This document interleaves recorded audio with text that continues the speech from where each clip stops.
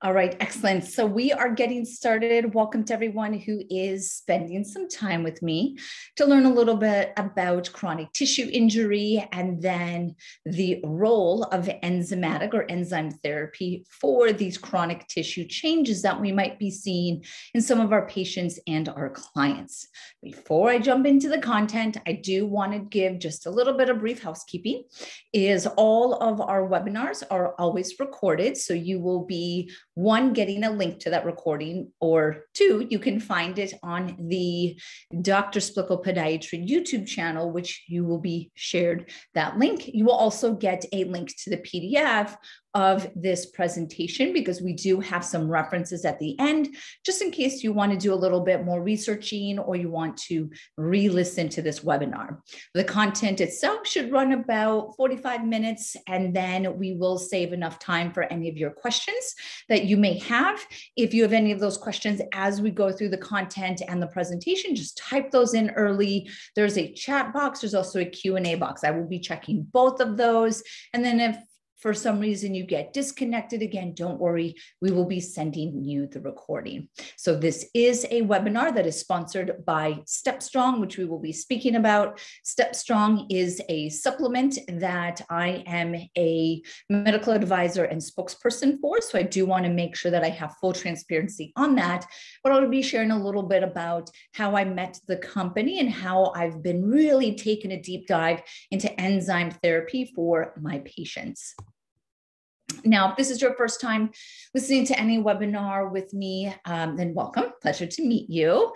I am a functional podiatrist and a human movement specialist. I do see part-time patients because I'm running several other companies that I'll briefly mention. But a majority of my patients are really focused around chronic pain, chronic conditions, chronic tissue changes, such as what we're discussing today, chronic movement disorders, and then chronic movement dysfunction. So really this chronic nature is something that I've really shaped my practice around. So I just want you to understand that I come at this from that perspective. And then in addition to private practice, being a podiatrist, I have my online education company, which is EBFA Global. And I create much content out of that. And then I'm also the founder and CEO of Naboso. So follow me on any of the social media or stay tuned as I love to put out content. Okay, so let's get down into the purpose and the goals of this webinar. Is you as a movement specialist, a therapist, a professionally, a coach, are most likely experiencing clients and patients that are presenting with various types of musculoskeletal injuries, whether that's plantar fascial pain, Achilles tendon pain, post-tib, IT band, insertional bicep femoris, anything with the rotator cuff. We have obviously many muscle tendon junctions in the body that can start to get flared up with overuse or disuse. Now, depending on where in that musculoskeletal injury cycle they present to you, you may be approaching them all with the same kind of protocol or the same checklist of treatment options. And what do we think of just kind of a classic musculoskeletal injury? If we want to think about the foot, you have someone with plantar fascial pain. Call it plantar fasciitis. We'll talk about plantar fasciosis, of course. And most likely you are turning towards something anti-inflammatory. Maybe it's icing or it's oral NSAIDs. It is topical NSAIDs. Maybe you go more the natural route and you're recommending CBD oil or red light therapy. Or we're thinking of, well, what is the role of different injections, such as a classic corticosteroid injection? We're going to tell them to take it easy. Don't stress your foot. The whole rice, rest, ice compression, elevation is probably recommended to some level with your clients and patients. Maybe for foot specific, you're recommending orthotics or arch supports, or maybe your patient is recommended that from their podiatrist, or they are being referred to you, or you are referring them to physical therapy as a way to try to handle this musculoskeletal injury. Again, looking at this standard conservative treatment protocol that we are looking at. Now, let's say in some of your patients and clients, they're responding right away. They respond almost textbook, right? Within a couple of weeks, they're starting to get better. And then they eventually start to get stronger and they go back to whatever activity it was. Every once in a while, you're getting this outlier patient and you are kind of running out of options. You're throwing your hands in the air or you're banging your head against the wall and you're just wondering, why are some patients responding and others not? Especially when you're using this same protocol. So what we really want to understand is when we are approached with that patient or client with a musculoskeletal injury, regardless of what it is, the question that we need to be asking ourselves is, how long have they been presenting with those symptoms?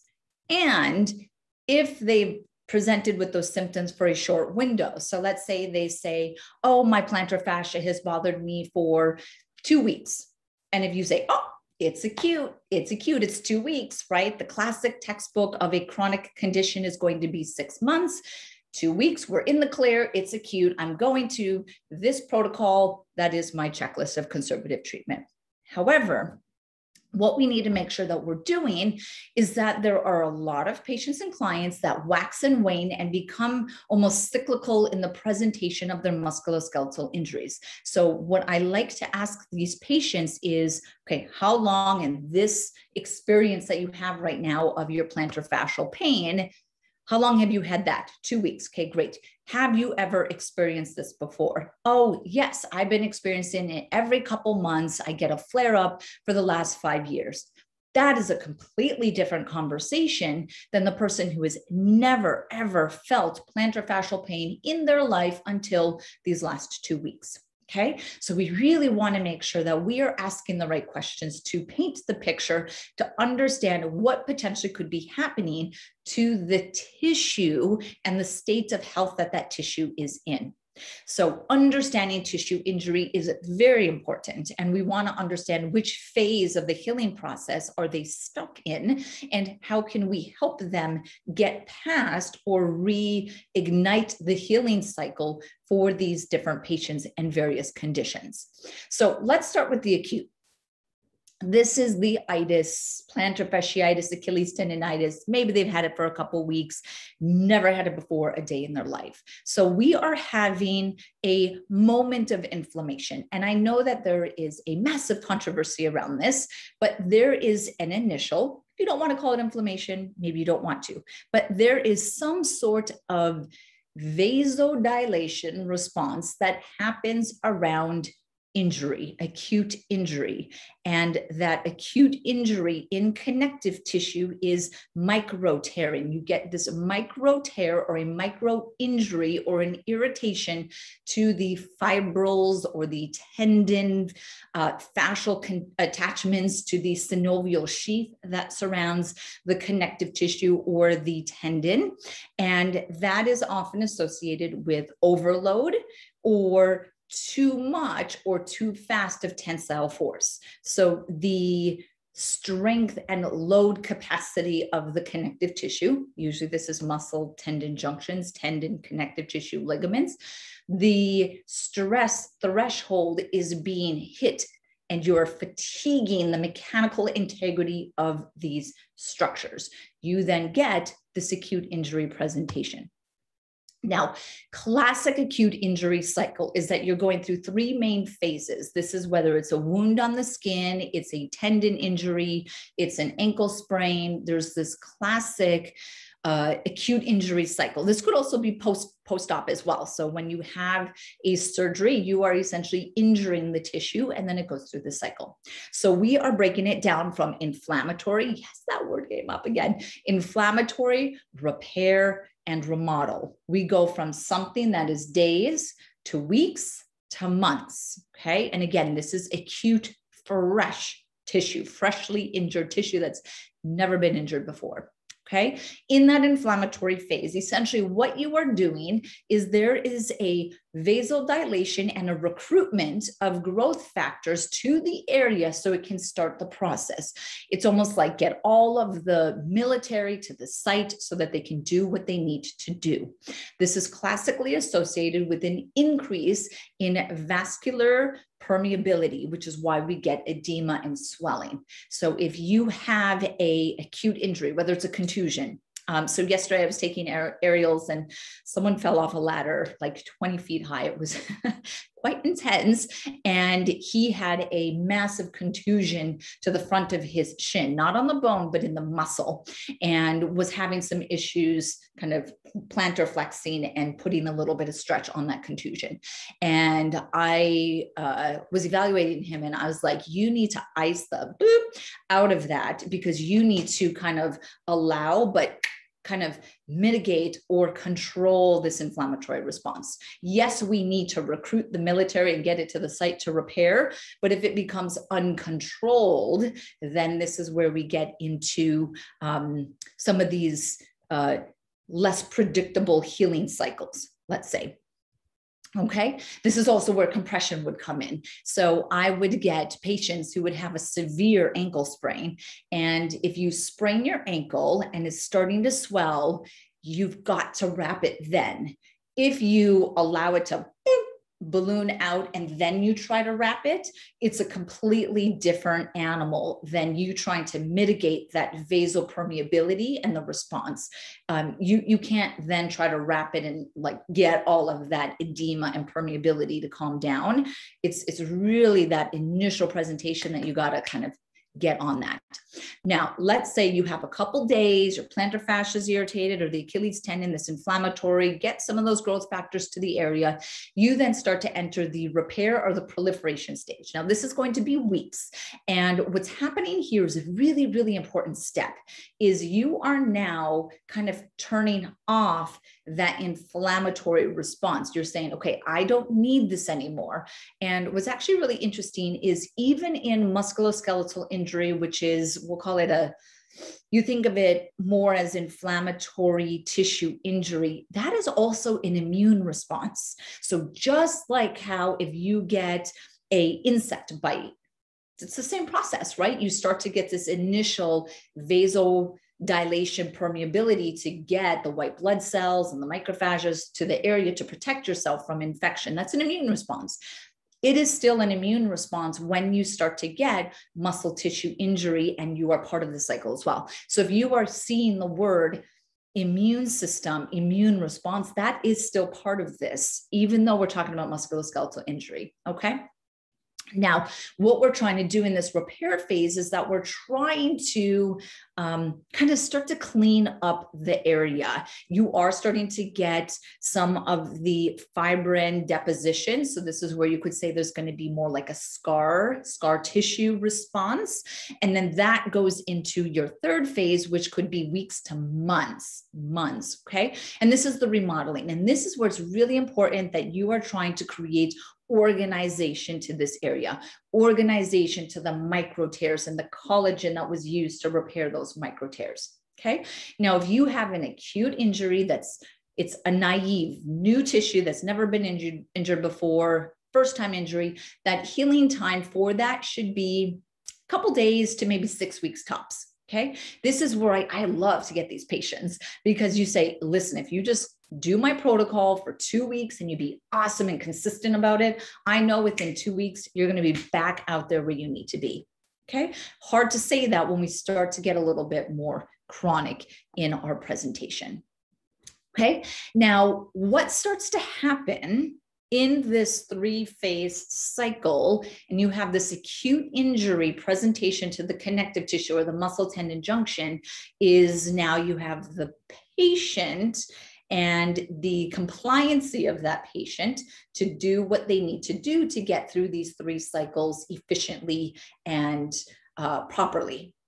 What happens is, let's say they're a runner and they love to run. And even though they start to feel their plantar fascial pain, no pain, no gain, right? I'm just going to maybe take 2 days off. Okay, I'm feeling better. I'm going to go for a run again.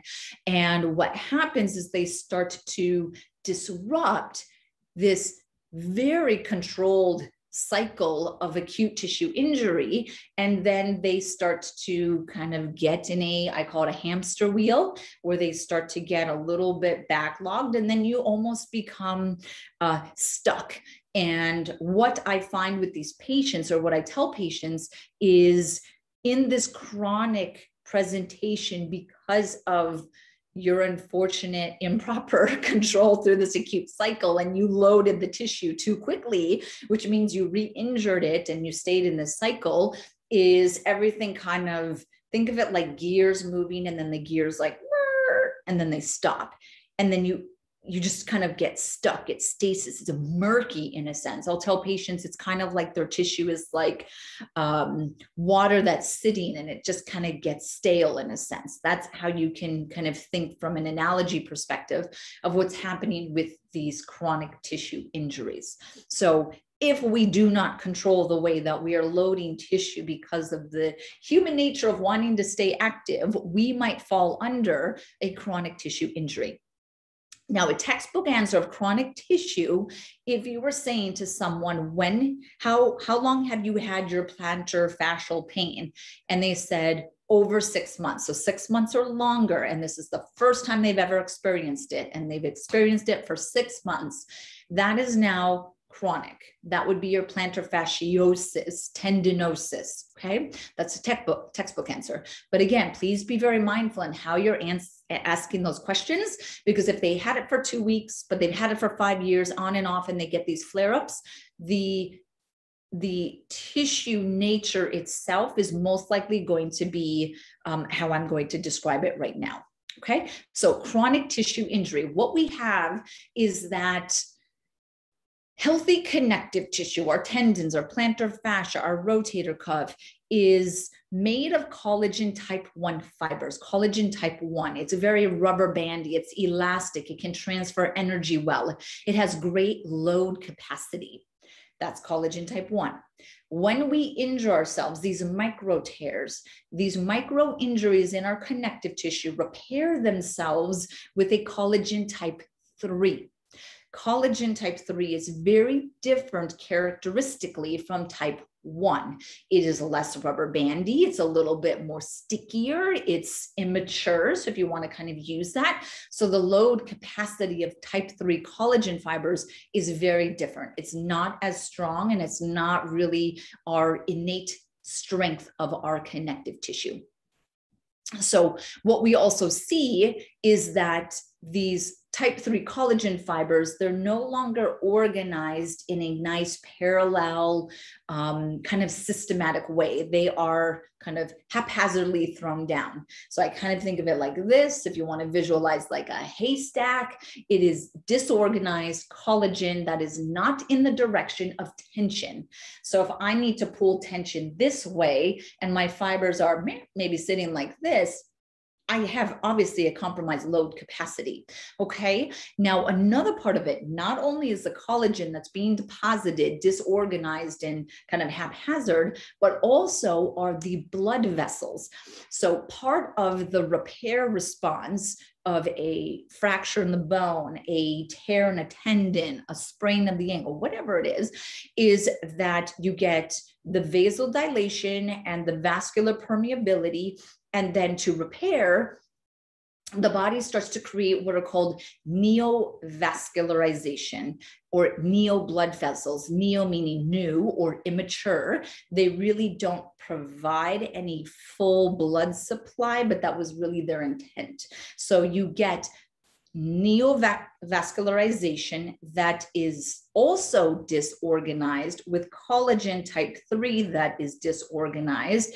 And then you get an increase in ground substance, which is kind of, you can think of it as the substance that is in between the collagen and the elastin.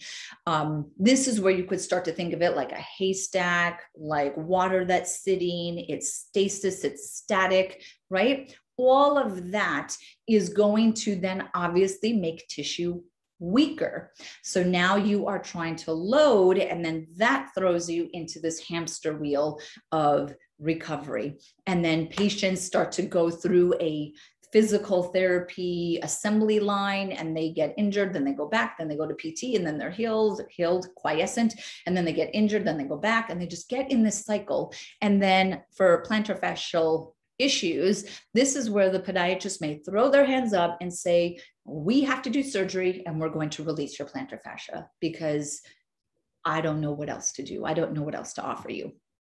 Okay, so this is where I specialize in my practice. I was trained as a surgeon. I do not do surgery anymore.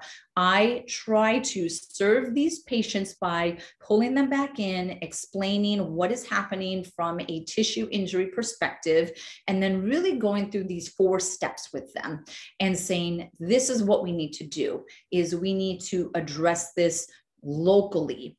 Now, I do want to add, just as a brief aside, is part of the referrals of patients that I get have chronic foot, in this case, because I'm a podiatrist, chronic foot injuries, post-tib tendinosis, plantar fasciosis, peroneal tendinosis. And what happens is part of their physical therapy journey and their chronic tissue injury journey is that they would do traditional PT, not respond, keep staying in this cycle, go to someone who's a little bit more integrated, which I fully appreciate, but that integrative physical therapy is trying to look at the system and says, you have chronic plantar fasciosis in your right foot because your right glute is not engaging because of you're not breathing the right way and you're lacking T-spine rotation or something like that, right? So then they start to address the movement pattern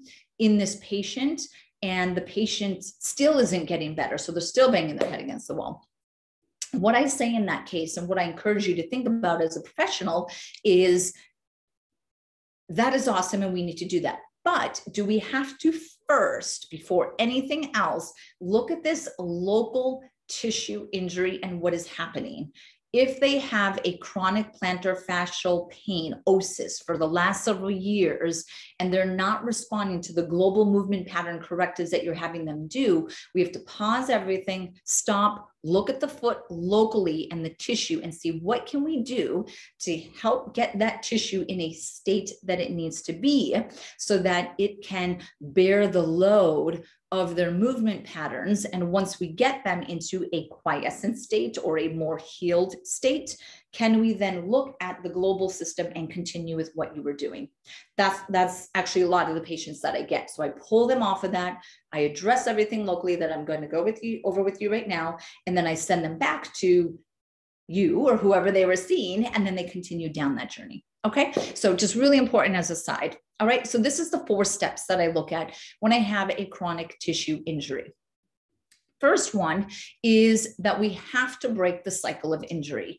If they are stressing the system, they've got to stress the system. Do I have to put them in orthotics? Maybe I do. Okay, this could be just temporary. There's nothing bad or negative of putting a patient in orthotics if 1, they actually need it, or 2, if it is a way to decrease the stress on the system to break this cycle. We got to rip the Band-Aid off. We got to pull. We have to do something abrupt to get that tissue in a not fully immobilized. I try not to do like a full cam walker, but I try to get them in something that's a little bit more supportive. If they're running and it's running, that's the trigger. I'm sorry, they have to stop running. I have to get them off of it. Will I use an ASO brace for post-tib issues or lateral ankle issues? Absolutely. So that is definitely the first part, is I got to control the stress part of it. Okay. The second part that we want to look at here as part of my step 2 is going to be reducing the formation of the ground substance. Also, remember the ground substance and the collagen type 3 and the fibrin and the neovascular vessels it's kind of sitting there like the stasis. So we have to clean up. We got to vacuum and get rid of that stuff. Okay. So that's step 2, to clean the tissue out. This is called fibrinolysis. Now, there's a couple different ways that we can do all of these systems, right? But I want you to think of this as several steps. The technique that I'm going to use to speak about fibrinolysis is going to be obviously enzyme therapy, right? And StepStrong. But I just want you to then keep that as, okay, what am I doing as my step 2? Okay, maybe I am recommending StepStrong to them while I have them in an orthotic. And then while I incorporate number 3, which is optimizing collagen production in the maturation so that we start to get healthy collagen formation. Am I doing Graston technique, which has been shown through research to stimulate the fibroblasts? Am I doing a stem cell injection to help stimulate the fibroblasts and repair the connective tissue through collagen type 1 formation? How am I bringing organization to this injury that has for the longest time been disorganized? And then step 4, at the appropriate time, underline that, I am starting to introduce graduated / progressive loading to these new collagen fibers. Okay. So again, we decrease the stress, we pull it off. Okay. We start to address what is the garbage we need to clean up. Fibrinolysis. Once you clean up the garbage, how do we then build new organized collagen through the stimulation of fibroblasts? Then once we have that and continue doing that, we start to slowly introduce graduated progressive load to those new collagen fibers. Okay. When I take a patient through this whole protocol, and let's say the step 3 that I'm doing are stem cell injections, it is a 3-month program that I'm taking them through.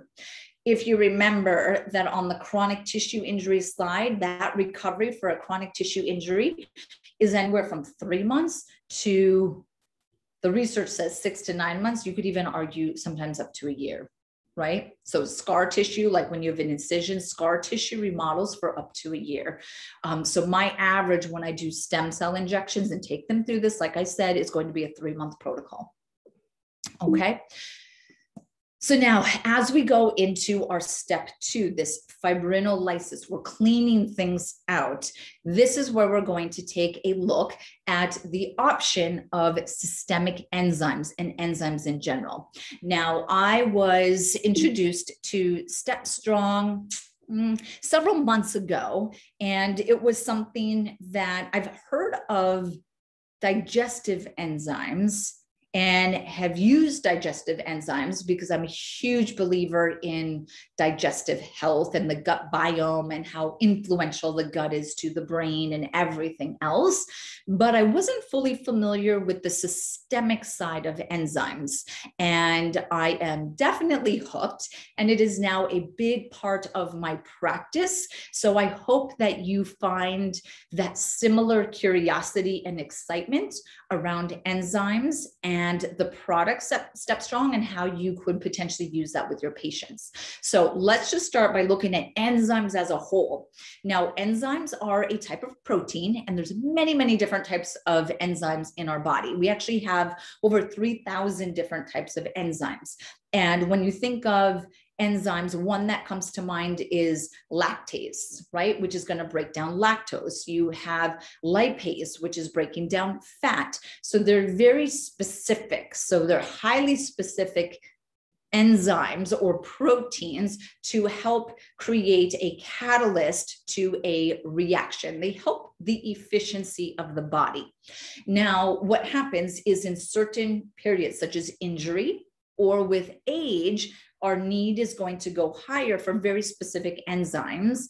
And if we are trying to accelerate certain types of repair processes. So again, when we think of enzymes, they're proteins, we have digestive enzymes, and then we're going to have a class of systemic enzymes. Digestive enzymes, I'd already mentioned that lactase is probably the most common or most well-known or mainstream enzyme, digestive enzyme. And what it does is it is very specific to breaking down the lactose sugar. It has a very specific action in the gut.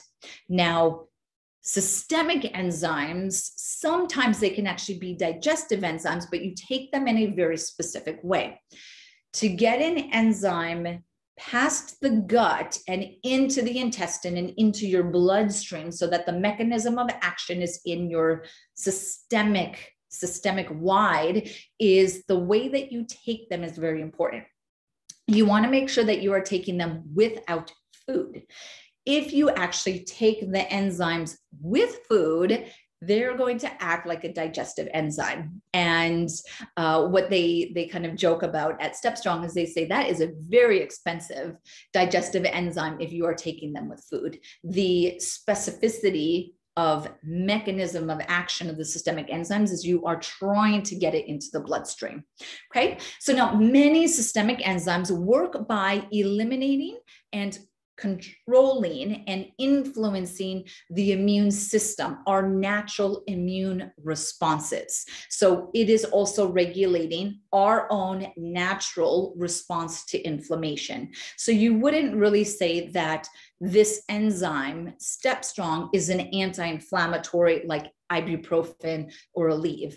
They are supporting the body's natural responses, the immune responses and the inflammatory responses. And we'll find out soon, fibrinolysis. Okay, so I'd already mentioned this, that the way that you take the enzymes is very important. To get it into the system, you want to make sure that you are taking it without food. StepStrong is a natural supplement of systemic enzymes. It's very specific enzymes for the purpose of supporting our body's natural defenses against inflammation and tissue injury, tissue repair. Now, there are some key ingredients that I want to briefly go through so that you can again understand why this product is really applicable to these chronic tissue injuries. And then I'll speak briefly about how I use them in my practice. So there are 4 main systemic enzymes in StepStrong. The first one, serrapeptase. Serrapeptase, again, is a systemic enzyme, and it has anti-inflammatory, anti-edema, remember the vasodilation, and then fibrinolytic properties. And it's actually really cool that it comes from the silkworm. And when the silkworm is trying to break out of its cocoon, it is essentially releasing serrapeptase to break down that fibrin cocoon.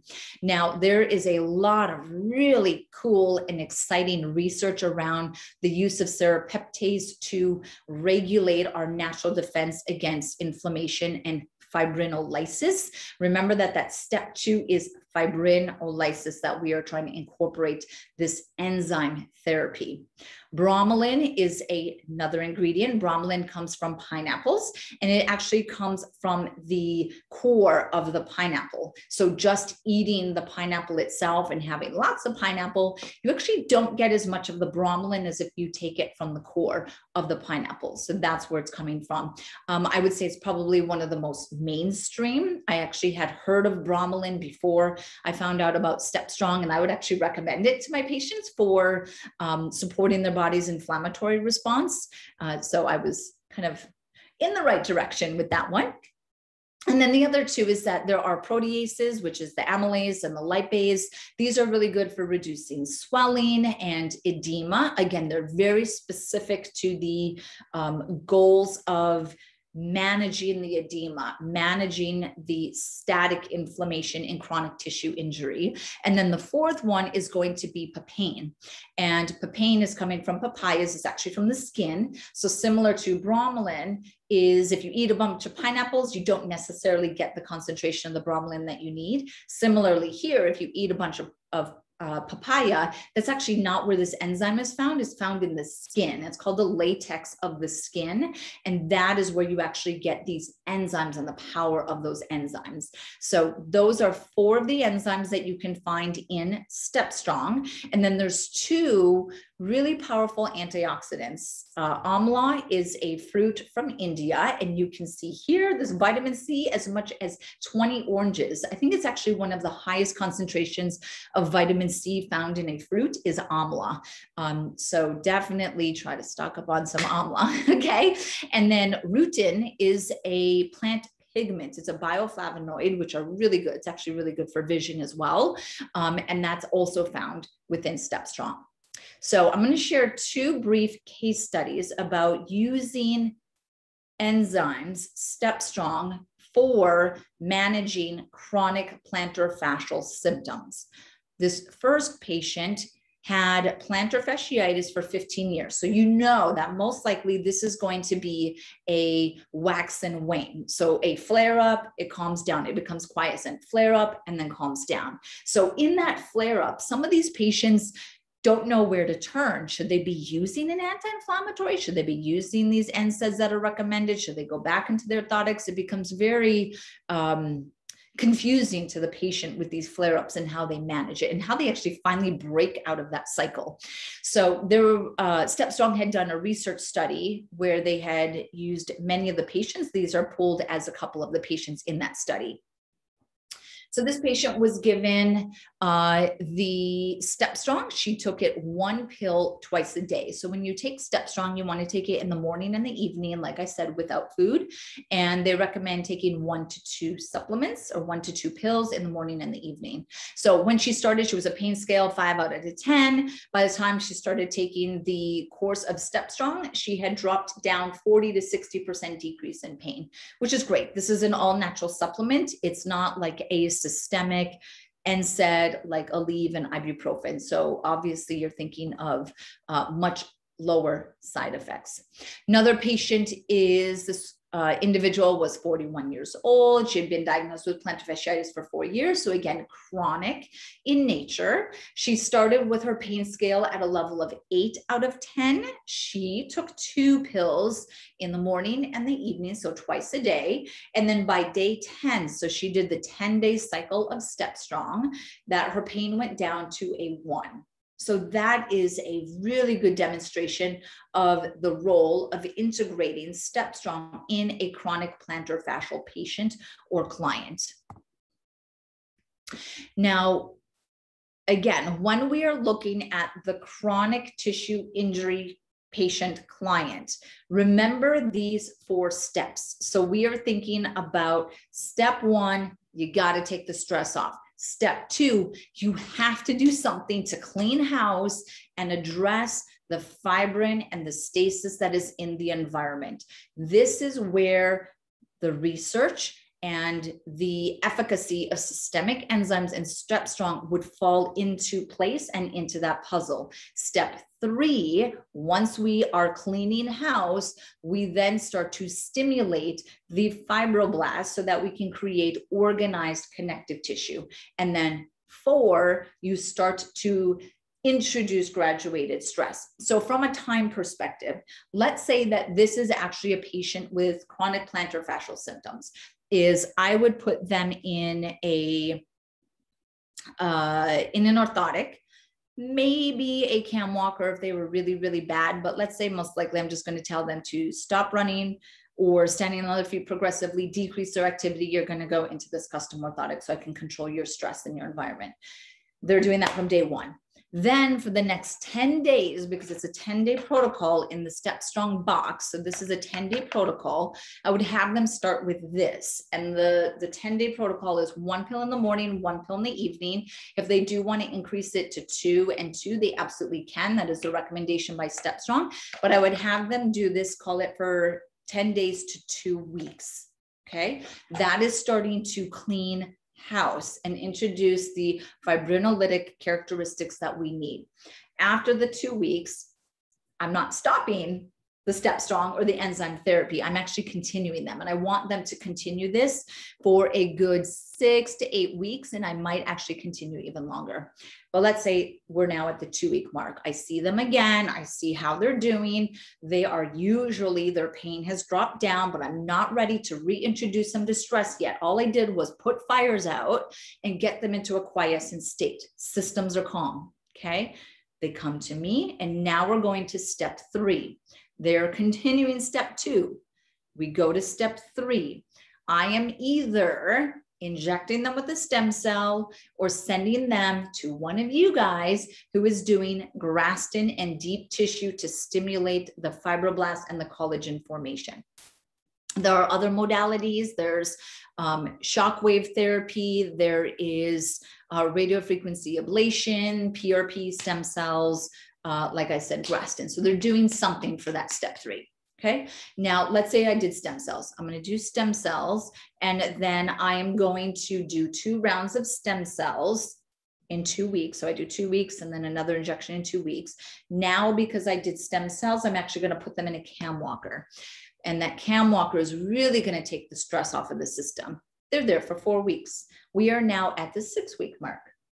They're still most likely taking StepStrong because I want to continue this process as we start to reintroduce stress. I take them out of the cam walker, I put them back into that orthotic, and then I stay in that orthotic for a couple of weeks, and then I'm starting to slowly introduce stress in this graduated loading response. Okay, and then we continue essentially.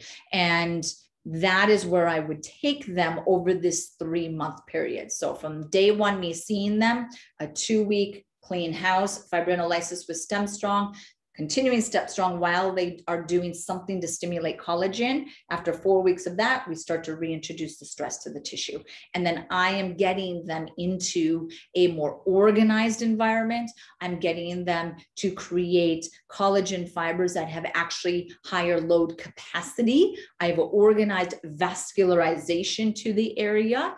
And I am now in a state that is not just masking a symptom or temporarily kind of almost, if you think of like a fire smoldering and I'm just like getting it to smoldering and then I'm like, okay, I think we're good. No, we are putting out the fire and we are building strong, organized tissue. And this is absolutely by far what I absolutely love treating these types of patients and educating them on this is how we need to be treating your injuries so that we can actually get you better and doing the things that you love to do. And I really do find that StepStrong, since me integrating StepStrong into my practice, it has just fit in perfectly into that puzzle. Until then, I really didn't have anything that I would use for that step 2 fibrinolysis period. Stem cells and PRP do have fibrinolytic properties, but if I can upregulate that even higher through the benefits of these systemic enzymes, that's really what's really making the impact with my patients. So what I'm going to do is I'm going to open the floor for any questions that you may have, and then I am going to just briefly kind of mention how I used StepStrong myself. Is I had I'm an aerialist by night. So when I am, not doctoring, I try to, fly in the sky, and I obviously stress my shoulders a lot and have had many shoulder injuries just from some of the crazy positions the shoulders have to go into, and had really bad bilateral bicep tendonitis because of just the repetitive pattern, and have tried everything from, rest, CBD. I've done some stem cell injections in them. Didn't really have a good effect. I got StepStrong when I met them, and I tried it. And I was like, I want to try everything that I give to my patients. And I tried it. I did a 10-day course of StepStrong, 1 in the morning, 1 in the evening, exactly as recommended. And I'm telling you, by day 10, I was like, wait a minute, my shoulders do not hurt. I'm at aerials and I'm like, oh my God, like I can do this and I don't feel my bicep tendons. And ever since then, I have not had the bicep tendon pain the same way. Does it if I do something really silly at aerials? Do I feel it kind of talk to me a little bit? Of course, right? But 99.9% better. And that is where I am now obsessed with systemic enzymes. And I'm just really curious about the efficacy of these enzymes systemically and the way that it supports our body's own natural immune response and our inflammatory response. I really think that there is a lot of future within healthcare with these systemic enzymes. So I'm going to open it up right now to your questions. So Bill had a question as far as what about sprained ankles? Absolutely 100%. Think of that in this exact same way. Now, sprained ankle it's going to be a little bit different when you have an actual tear in tissue. So let's say you had plantar fasciosis and you just had thickening of the plantar fascia. That would be a slightly different regimen than if someone had a partial tear of their plantar fascia. When someone has a plantar fascial tear, a partial tear of the central band of the plantar fascia, when I go through those 4 steps, step 3, which is for the stimulation and the organization of collagen type 1 and fibroblast stimulation, I for sure, hands down, will do stem cells when there's a partial tear. So in the case of a ligament sprain and it's a partial tear or a full thickness tear, just know that you might need to be a little bit more aggressive on that 3rd step. Maybe we do have to pull out shockwave or stem cells or something like that. But can you use StepStrong and systemic enzymes with a ankle sprain? 100%, absolutely. So Sharon asks, are they whole food supplements or nutraceuticals? So they are plant-based, they're natural supplements. And then some of them are also developed from like amylase and lipase. So I would put them as more whole food supplements, but again, they're coming from the skin and the core of the pineapple versus the actual pulp of the foods. But if you want to find out for sure, I would email StepStrong, hello@stepstrong.com, which is on this last slide. But that's a very good question, Sharon. So Clarice asks, can you use StepStrong for something other than plantar fasciitis? Yes, absolutely. And I do apologize that I kept using plantar fasciitis as an example. That is where I use like my bicep tendonitis. I used it for that. That's an example. There's actually some really good research that is around osteoarthritis. So anyone, if you're thinking of like a joint inflammation, chronic joint pain, absolutely 100%. If you're thinking anything maybe a little bit higher up, maybe with the lower back, the hamstrings, the elbows, the wrists, so different orthopedic sites, absolutely. And they actually have a really good physician's guide that has research of the application of systemic enzymes for things like COPD and other things that are not related to orthopedic, and they will absolutely send you that so that you can learn more about it. And kind of along lines with that is if you are interested in learning more about either trying them and speaking them to learn more and say, hey, I would really love to try this, I would suggest reaching out to StepStrong at hello@stepstrong.com and trying it. Get information if you do want to recommend this to patients. They do have a wholesale program. So it is something that you absolutely can integrate into your practice if you're interested. So Michelle says, I realize our focus and emphasis is on foot pathology. And you mentioned other ligament issues, excuse me, resolved with enzyme therapy. But what might be the impact on chronic lower back pain? A bit of a black sheep in the chronic pain world. I would say that if you had, my goodness, I don't know where my water is. So a lot of low back issues. So sorry. All right. A lot of low back issues are kind of have that chronic arthritic nature themselves. Oh my gosh, I'm going to have to find my water. Excuse me, meaning that if it's a spondylolisthesis or a narrowing of the vertebra, and that you're starting to put some compression on the nerves, what I have started doing with StepStrong is some of my chronic nerve patients, neuropathies, nerve entrapments, neuromas. I've actually started integrating StepStrong as well and have had really good results.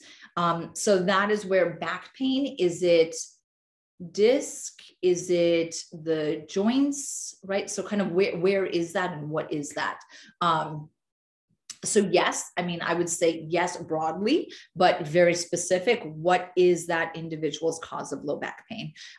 And what I think all of the listeners here is you are doing these corrective exercises, you're strengthening the cores, you're looking at the posture, you're thinking of the foot core, you're thinking about the nervous system. This is one piece of that puzzle where I find a little bit of inconsistency, you could say, of results with anything is if someone says, I'm not going to change anything and I'm just going to use StepStrong and it's going to be the thing that finally takes away my, tennis elbow or my bicep tendonitis or my plantar fasciitis. Now I think I found it. And then they try it for 10 days and they say, didn't help, this is crazy. That you can't, obviously you can't do that. You can't do one thing and then not change anything else with anyone's program. So you have to be looking at what am I doing from balancing the stress? What am I doing, which could be posture? What am I doing from looking at the organization? How am I slowly introducing load? So yes to the back pain. It's a piece of the puzzle, but we need to look at everything else also. Carol asked, as a personal trainer, can we recommend StepStrong? So I would say kind of in the gray area of you're not prescribing, right? But you could say, hey, this is interesting. Why don't you look at that? Right? And then they're making the decision on themselves. So you're not giving them direct advice, I guess would be the legal protective. However, yes, can you say, hey, there's this interesting website, stepstrong.com, go check it out. Absolutely, you can do that. It is a over-the-counter, non-prescriptive supplement of systemic enzymes. Would StepStrong work well for a Haglund's deformity? Yes, because Haglund's deformity is often associated with the Achilles tendon and the bursa that sits there. So are we making sure at the exact same time with this individual who has a Haglund's that we are taking away the stiff counter? Maybe we're using a heel lift. Maybe we're making sure that we release the plantar fascia and the soleus above to control the stress while we are doing this from a natural immune response supporter in that situation. So yes, you absolutely can. You would just want to incorporate everything else that I said with that. Okay. Michelle said, go get your water. I'm better now. I survived. Okay. Thank you. So Clara says, thank you. That's exactly what I was wondering. Low back arthritis, knee pain. Exactly. Yes. So outside other parts. Excellent. Great. So great questions. Are there any other questions? If not, again, you will be getting this recording. You will be getting the PowerPoint. I do encourage you to check out StepStrong. If you have questions for them, please reach out to them. If you have any questions for me on how I use systemic enzymes in my practice, please let me know. If you have any questions on chronic tissue injuries and how I take my patients through that protocol, please do let me know. If you have any case studies or you want any second opinions on any patients, please do let me know. I try to make myself available to help you help others. I thank you guys so much for your time, and I hope to see you on a future webinar. Have an amazing day or night.